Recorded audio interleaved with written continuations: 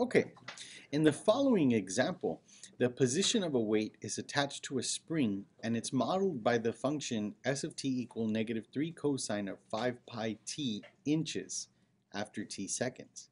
The question says, when does this weight first reach its maximum height? Well, let's think about that for a second. What is its maximal height? Well, the maximal height here when you're pulling the string, or the spring rather, is let's see, 3 inches. Okay, and that we know because of the amplitude of the graph here, of amplitude of the equation. All right, so let's go ahead and I'm going to jot that down. And this one is interesting. It's modeled by cosine. So let's see, negative 3 cosine 5 pi t. Now, in this case, the 3 represents the amplitude. The minus 3 just means that it's pulled down. It's pulled down in a downward direction, a downward force, and that's why it's negative in this case.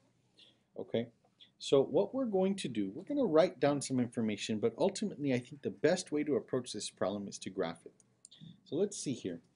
If the amplitude is 3 units, the period can be found by saying, well, 2 pi over k, and this is our k value.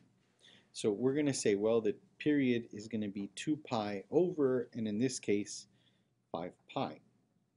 That gets rid of the pi's there for us, and we're left with 2/5, a period of 2/5. Okay, so 2/5 of a second is where it completes one oscillation of this graph. All right, now let's go ahead and I'm just going to sketch this graph here, and it's going to be between negative 3 and 3 units. Okay, that's represented by the height. Okay, and what we're going to do is we're going to just put in the 4 tick marks that go in here. Now, each of the tick marks is equally spaced, so we're going to take the period and we're going to divide it by 4.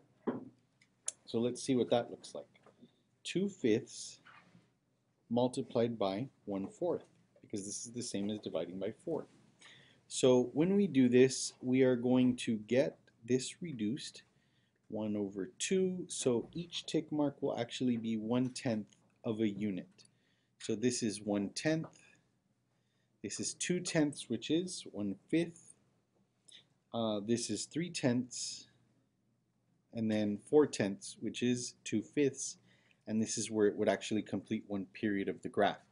So this again being a cosine, well, cosine always starts at basically the amplitude, but in this case, since it's negative, it's going to start right down here. So I'm going to use a different colored pen here, and I'm going to plot those points. So it follows the same pattern as the regular parent function cosine. So at 1/10 it'll hit 0. At 1/5 time it will reach its amplitude there. 3/10 come back down to 0, and 2/5 come back down to negative 3.